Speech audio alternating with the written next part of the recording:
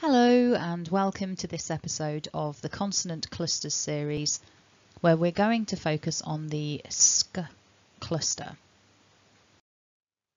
So in terms of the way that it's written in the dictionary, we've got the s and the k.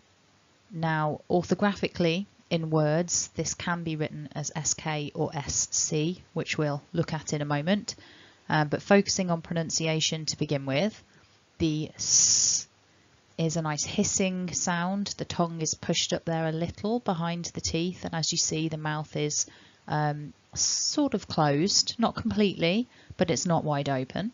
So we've got that s, and then we release a bit to make that k, k, which is not a voiced sound. So neither of these consonants requires vibration in the throat. That's really important. No voicing.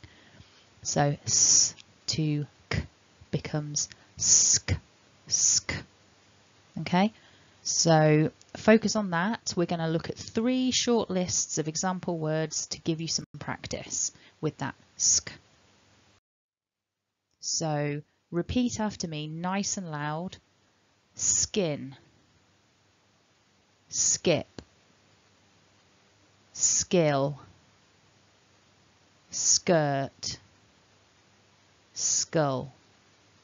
Now with all of those words, we've got the SK spelling when the words are written.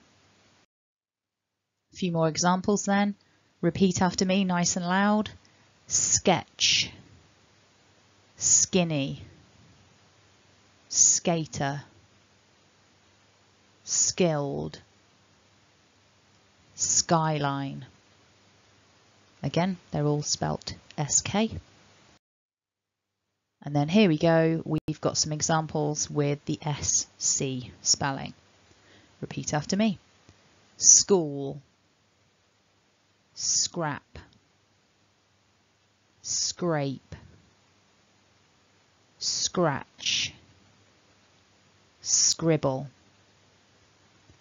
And just to note that those last 4 actually have a further combination with the R sound. So if you found those harder, check out the description below and you'll find a link to a video where you can practice the skr cluster as well. So if you haven't already, like and subscribe and check out the rest of the playlist. There are loads of other videos where you can practice your clustered consonants. Thanks for watching and have a great day.